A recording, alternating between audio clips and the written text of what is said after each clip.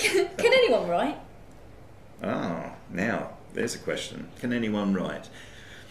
Can anyone write effectively? I shall just add an effectively on the end of that. And my answer to that is if they can talk effectively, if they can go into a business meeting and articulate themselves clearly, then they can write. Writing is just really speaking down your arm and out your fingers, isn't it? It doesn't matter whether the words are exactly right or this and that.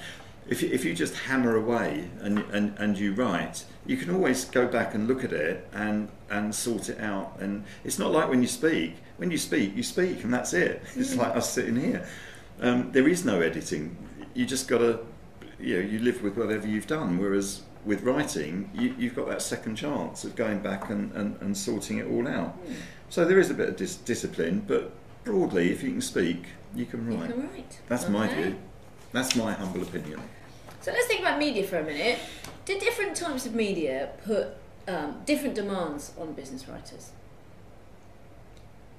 Yes, because, crikey, there are so many different medias these days.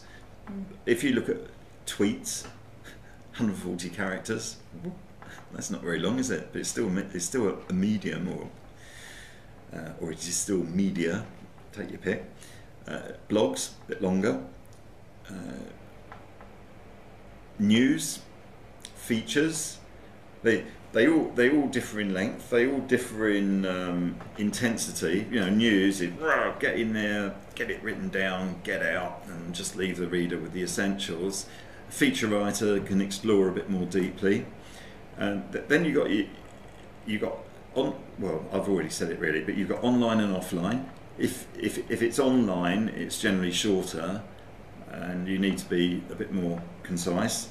Otherwise, people won't read to the end. And God, some online titles have like 5 pages for one article, and they throw ads at you as you turn each page. Nobody turns the page. I doubt if they finish reading the first page, to be honest. I shouldn't really say that because I write for one of those.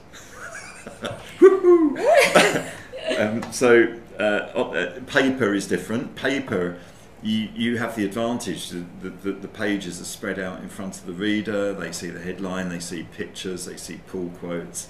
This is where you put a quote in big bold letters in the middle, illustrations, crossheads, all that kind of stuff. You can do a lot more, and the headlines. If it's online, then the search engine has got to find the headline. Whereas if it's on paper, you can be a bit clever. You can have a silly headline and get away with it because it amuses the reader. And so, you ask if different media have placed different demands. Yes, they do. And something's just occurred to me.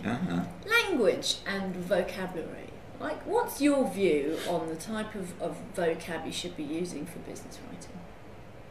I think it depends on the destination. If I were writing for The Guardian, which I've done many times, I write in a particular way. It's reasonably friendly, reasonably amiable. I don't aim for snooty words or anything. I'll just try and speak the way people speak. If I'm writing for the Financial Times, which I've done, it's kind of different. It's a bit more po-faced. It's a bit more, well, business-like, really. So if it's a business paper, well, you did ask about business writing, didn't you? I did. So I think if you just got to think about the reader.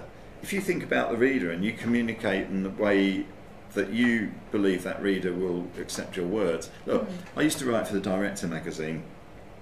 I was their IT correspondent for years, and when the editor first met me, he said, "Who do you think our readers are?" I said, "Captains of industry." He said, "You're wrong." I said, "What?" He said, "They're not captains of industry. They're just the people you see at the annual Directors, the IOD event in Albert Hall or wherever it is. No, our readers are one-man bands, usually call themselves management consultants, estate agents, and Midlands manufacturers of refrigeration equipment, 200 employees. Now, if you keep those 3 people in mind when you're writing, you'll be spot on. And you know, that's how it works. Yeah, that help? that does. Good.